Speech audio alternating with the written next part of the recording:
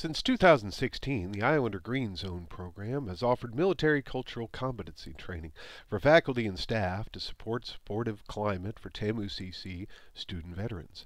The training, conducted on an annual basis, fulfills a standard requirement for all veteran-friendly universities by creating a campus-wide network of affiliated faculty and staff ready to assist student veterans in need.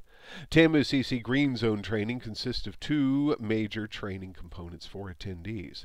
The first is a professional development or educational seminar to provide the instruction and tools necessary for faculty and staff to fully understand the military to academic transition. Topics include military culture, post-traumatic stress, traumatic brain injury, the lives of military dependents, academic transitions, and available and pertinent campus and community resources. The second half of Islander Green Zone training incorporates real-world training scenarios that faculty could potentially experience with student veterans in the classroom. This training is conducted in a small group environment where attendees interact with student veteran volunteers in order to exercise their new understanding of the unique challenges faced by student veterans adjusting to academic life.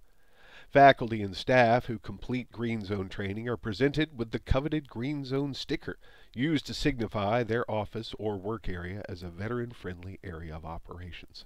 As of 2022, over 120 TAMU-CC faculty and staff members have participated in Islander Green Zone training, creating a visible network across campus. Feeling lost, confused, frustrated? Look for this sticker. This TAMU-CC employee is eager to help.